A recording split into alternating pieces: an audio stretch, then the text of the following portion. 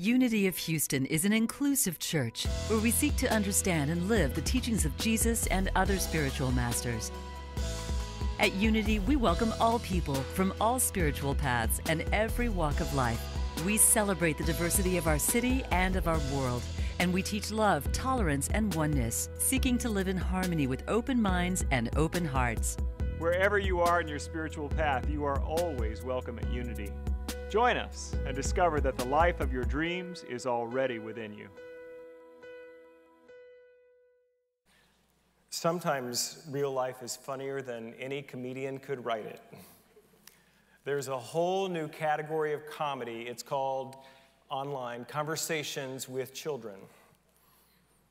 My husband and I are surprising our 6-year-old boy by taking him to Disney for his birthday tomorrow. We've been in the car for 4+ hours, and he still thinks we are on our way home from school. He keeps saying, "Looks like we're almost home." Bless his heart. Update. We arrived at Disney World. He thinks we took a wrong turn, and he's very concerned about who is going to feed our cat. And this is a different child. This is a mom talking about her 3-year-old. We've been trying to teach the 3-year-old what to do in case of an emergency. Yesterday, we tested her. "What would you do if you found me on the floor and you couldn't wake me up?" I could see her little brain working, and she finally said, "I would go into the kitchen and eat everything I wanted." Those are two very different children. Do you sense that? One's a little cautious, a little concerned about things being not ordinary, and the other's like, "This is my chance." You know? We're all different. You know, I'm aware. And Micah, my little 10-year-old, she turned 10 last Sunday, and so we celebrated yesterday with a lot of sugar. And there will be more sugar all week. So one of the things that the agreements is that Daddy makes pancakes. So, but she's been wanting like this much whipped cream and this much pancakes. So she's an amazing kid, and it's just been such a joy to see her grow and change. I'm aware, too, that when I give a message here on a Sunday morning or any time, that people are at different places. And that a talk on gratitude is like, boring, been there, done that. And to some, they've never really been able to get the hang of how we can be grateful when things are not what we want them to be. So what I invite you to do today, and here's the thing, I can't be all things to all people. I think you know that. I learned that day one of this job. But what I try to bring is what's alive in me. I try to listen to my own, that intuitive movement or energy when I'm sharing, and I talk on gratitude every year. Every year I talk about it. And I can't give the same talk every year, so I'm listening to what's moving me today. And I hope that you'll just listen with your heart. There may not be a single thing you learn today. How many of you know Reverend Dr. Michael Beckwith at the Agape Center in Los Angeles? I don't think I've ever learned a fact from Michael Beckwith, but he ignites the truth in me. So maybe even, and I'm not pretending that I've got that kind of power and energy that he has, but maybe something that you didn't learn anything new today, but there's a new opening in you to experience something you already knew at a deeper level. That's my invitation to you today. I always give a talk on gratitude by distinguishing between the two types of gratitude. There is transactional gratitude. You give me something, I am grateful. That's a great way to be grateful, and that's when I'm working with the kids. That's probably about the extent of their consciousness at this point, is it feels good when I get things going my way, right? Can I get an amen for that? It does. It feels good when life is going according to plan. And it feels good, and gratitude in those moments is easy. But every year I remind you that gratitude is more than a response to condition. That gratitude is a choice in consciousness which becomes a causative force. That by simply moving ourselves through our choice, through our free will, into the attitude of gratitude, into the consciousness of good, it welcomes good into our experience, no matter what is happening at the level of condition. So that's the talk that I give every year, Thanksgiving. Let's take the offering. We already did that, so I guess we can go home now. I've got a little bit more to say this year. And what I've been aware of this week preparing for this message is that It's feeling and choice, right? That sometimes we mistake feeling grateful for the choice to be grateful. And I want to dig into that a little bit today. Because how do we choose to be grateful when we don't feel grateful? And this is like graduate level of gratitude is what we're talking about today. How do we get to that place of choosing? And I often use this passage from St. Paul, 1 Thessalonians 5, 16 and 17. Rejoice always. Really? Always? Okay. Pray continually. How do you do that? Those are the first two verses of this passage. Rejoice always, pray continually. Anybody already feeling a little bit spiritual, like insecurity, like I can't do that? That's just me, okay. Verse 18, and give thanks in all circumstances, for this is God's will for you. Sometimes I read that and I'm so encouraged, and sometimes I read that and I'm like, how the heck? How the heck am I going to rejoice always in the middle of a global pandemic and all the uncertainty that we've got going on in our world? How am I supposed to pray continually? I got a job to do and bills to pay. And how do I give thanks in all circumstances? Because there's some things going on in the world that I'm not thankful for, to be honest. There are things happening, some trend lines I see developing in human culture and in this nation that don't put me in the feeling of gratitude. So something else is being asked for here, because that is beyond our humanity, to rejoice always and to pray continually and to give thanks in all things. There must be something more to this teaching than just snapping your fingers and flipping a switch. Something else must be asked for here. And this is what I'm talking about today. It's our choice. That even when things are not what we want, there is a choice available to us. And that's our spiritual power. And this puts me in mind of two words. And if you were on the Friday live stream I do on Facebook, you probably already got this part, so you can check your email for a moment if you'd like. I'm talking about will and willingness. The will is that part of us, sometimes described by me and others as the divine masculine. It's the part of us that has intention, choice, and action. I get to call the shots in my own life. That's our will. And that's important, and we get to have it, and it's ours to be used for good. And then sometimes it's just not enough, because I've been making decisions and telling the universe what I want to experience, and yet it's not showing up in exactly that way. And then what I find to be so helpful in these moments is to choose to let go and let God. Is to choose to allow people to act just as they are acting with their free will. And then that opens me to this space of willingness. That opens me to this space of possibility. A couple things I want to point out to you. You may not be aware of this, but the way things used to be are not the way things are now. Did you know that? Is that news? Okay.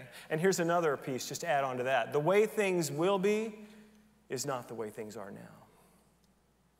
And here is the crack in the code that we can get to. Using our will and our choice, we have a say-so about the shape of our future. Did you know that? We have this little thing here, a little trade secret we call the law of mind action. Thoughts held in mind produce after their kind. That there is a creative mind at work in us that is the mind of God within us. And if we can align ourselves with a higher truth, this is the proper use of the will, is to choose a higher path for ourselves, for our family, for our church, for our nation. We are not at the whim of a chaotic and random universe. We have been given choice and free will for good. And so we make decisions and we take actions that are in alignment with the highest truth we know, and still, it doesn't always go the way we want. It still does not always turn out in exactly the way we want. And thank God for the Rolling Stones who told us about this. They prophesied in the 1960s that you can't always get what you want. You can't always get what you want, but if you try sometimes, you just might find what do they tell us? You get what you need. Thank you, Mick. And that's really the truth.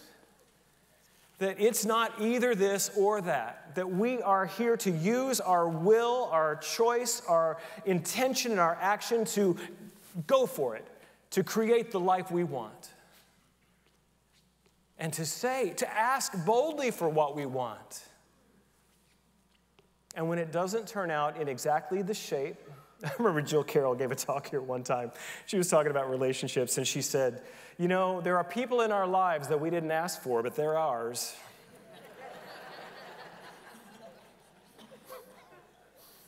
Yeah? I just saw light bulbs of recognition going off all over this room. It's not what I looked for, but here it is. And maybe there are no mistakes in this universe, in God's universe. Maybe this is not happening to me, but for me. And so, can you feel me here? That the choice, I can make choices towards the life of my dreams, but then I work with whatever shows up, recognizing that God is in this too.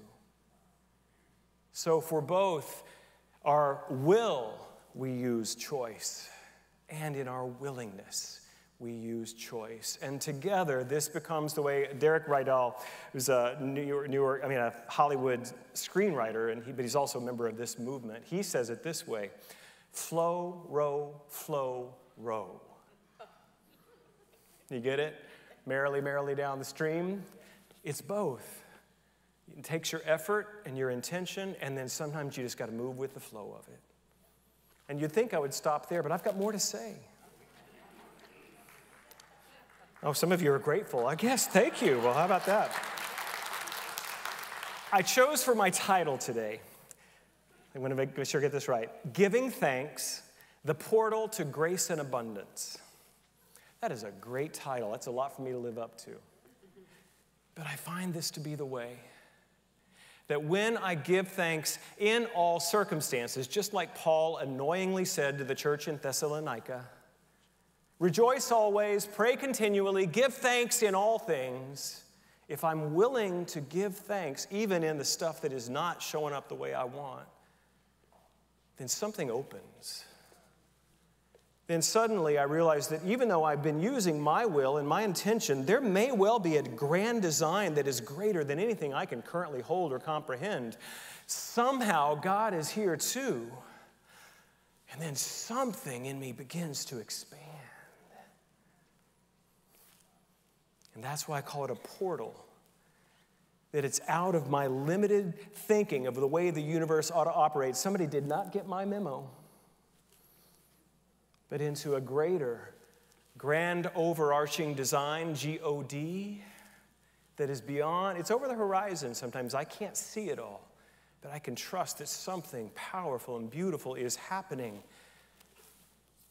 And when I'm using the word abundance, we're going to be doing a series in January. I haven't quite got the title yet, but it's an abundance and prosperity series. And I'm really lit up by the idea that it's not just about money. This is what our co-founder, Myrtle Fillmore, says. True prosperity is not making money or putting out good and developing property.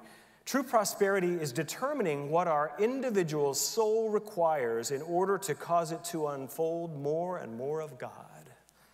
And then how to harmonize its expression with the needs of our fellow man so that all are really benefited and inspired to unfold and express more of their inner spiritual resources. You see, when we're talking about abundance, we're not talking about just your bank account or your 401k. What we're talking about is the life that supports your full expression and experience in God. And if you're trying to shut money out of that, well, that doesn't work either. But if you're trying to limit true prosperity teaching into money, you're limiting so much of what it is. True abundance is feeling supported in every area of your life. It's feeling free, knowing that the decisions you're making will give you and deliver you into the kingdom of God, or else they'll give you to the door that will get you down the other path to find the other way.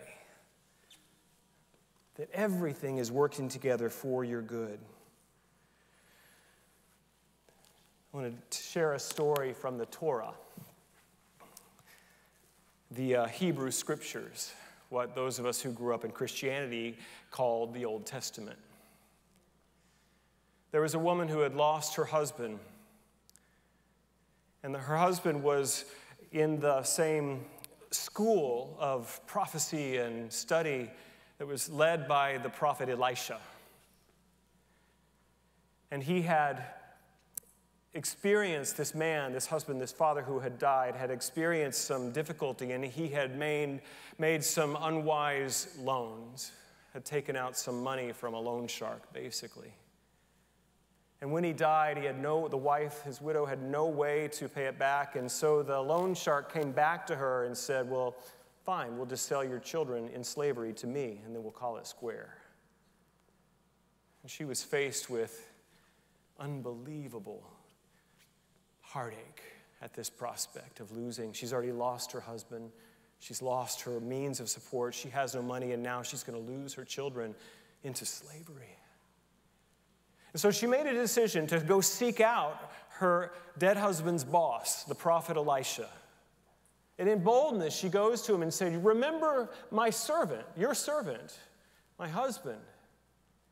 He died. And now they are coming, the creditors are coming to take my children. Help me.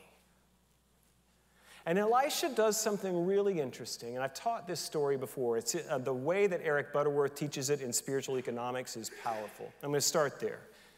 He says, what do you have? What resources do you have available right now? And she says, well, I only have one small jar of oil in the house, of olive oil. And Eric Butterworth talks about the sin of onlyness.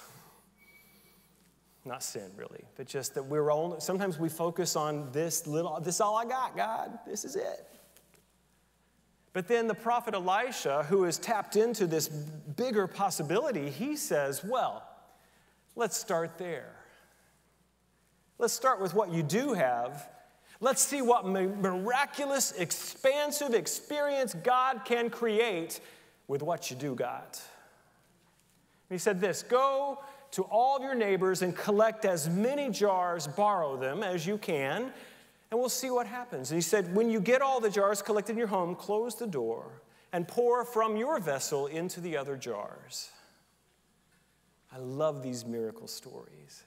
I want to say, too, do you remember the Star Trek episode where Kirk was on the planet with the lizard guy, and that people, their language was all in metaphor?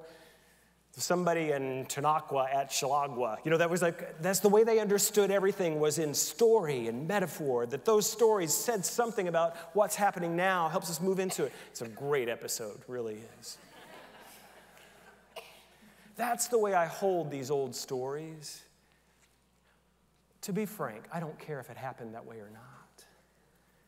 If this miraculous expansion of the oil, that is beside the point for me. It's what does it mean? What's the metaphor? What's the myth in my spiritual hero's journey that is showing itself to me now if I can get a hold of it? And so she does as the prophet commanded, and she had her sons go collect the vessels, and they closed the door, and they began to pour the oil, and it filled the first jar. They brought the second jar, and from this small vessel, it filled it to the brim. And on, until she says, bring another jar, and her son says, there are no more. And the oil stopped flowing. What Butterworth teaches us is that God's source, the source that is God, is limitless and inexhaustible, and we can have as much of it as we can receive. Whatever space and container in consciousness we can create, God will fill it. And when we're full with all we can hold, that's all we can hold. It's a beautiful, beautiful teaching. And so as I was trying to introduce those kids to that word consciousness and growing our consciousness, that's what it's about. Expanding our capacity for good. Expanding our capacity to recognize it and receive it. 30 years I've been doing this work. It's miraculous. The changes that have been wrought in my life by this deepening into how good God wants my life to be. It is a miracle. To me, greater than oil. My experience of the good of God has expanded and expanded. And I love that meaning of the story. But something else occurred to me about this story today.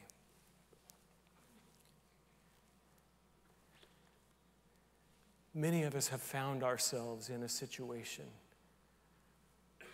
where we are living a life we never asked for. We are finding ourselves where the thought, the plan that we had set out before. You can imagine this woman, her husband was in a prestigious spiritual study group. I mean, he was going somewhere. And she had these 2 sons, and in the ancient world, to have sons, that's a guarantee for her old age. And so her life was going somewhere. And then he died. And the life that she is living is not the life she thought she would be living. How many people in this past year have I counseled with, have I spoken to, have been in that woman's shoes, where things have not gone the way they wanted? They find themselves depressed and grieving, fearful. How many of us have felt our back against the wall and not knowing the way to go forward? And when I look at her story from that perspective, from the people that I love who I've spoken to in this church in this past year, it changes for me a little bit. And what I notice is something I've never noticed before. The actions she took, even though there was no guarantee any of it was work. And she did borrow the jars, and she did send her sons, and she did pour. There was no guarantee any of that was going to do what she hoped. But let's back up in this story. She's alone and penniless. The creditor is coming to take her children. And what does she do? She asks for help. She asks for help. How many of us are silently suffering in the disappointments of our lives, and we're unwilling to call someone and ask for help?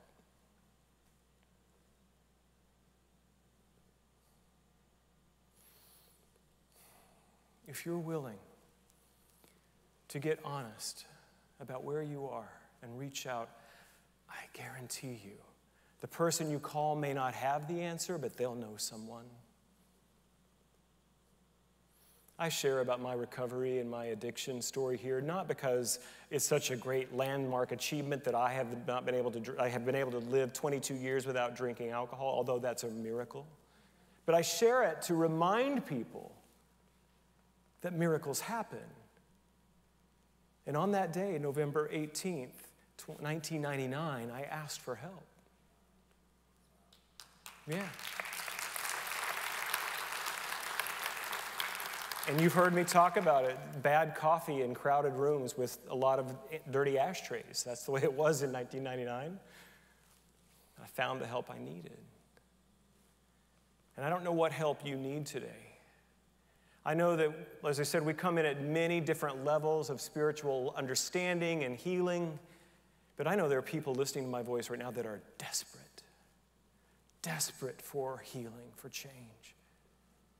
And there may just be one person who needs to hear this today, and I will speak it from the bottom of my heart.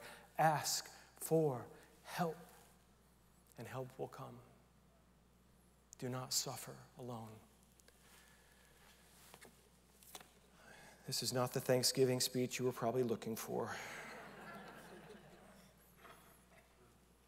I want to close with this quote by W.H. Murray. Our dear friend Mary Morrissey teaches from this a lot, and it's just a powerful quote. W.H. Murray was a mountain climber, and he was invited to scale Everest many times. He never had the money. And then one time, Hillary invited him to come, and he made a decision.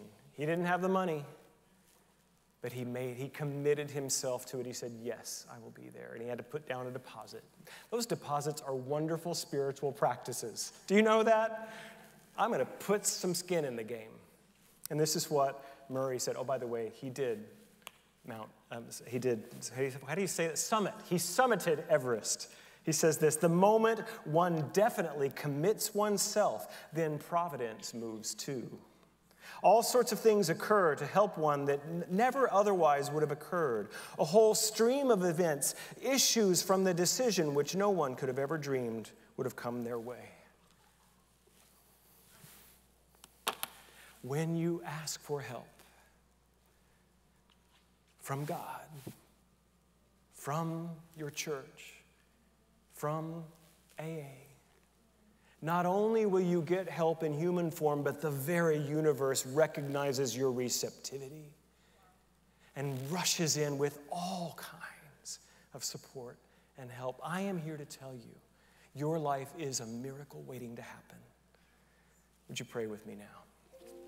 In this moment, feeling this power of expansion and transformation, recognizing that this is the way, this is the nature of God to reveal itself into form in greater and greater and higher realms.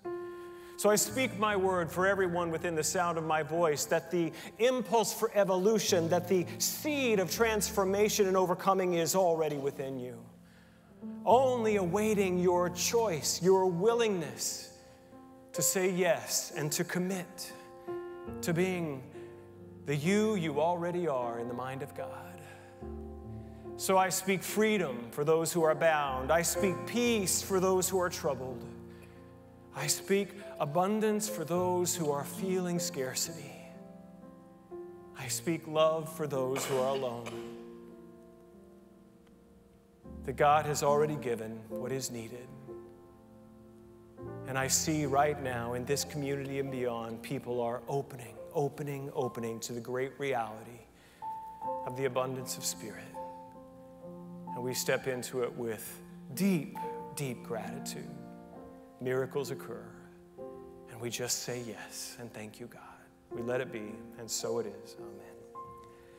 So if no one has told you today that they love you, I love you. God bless you.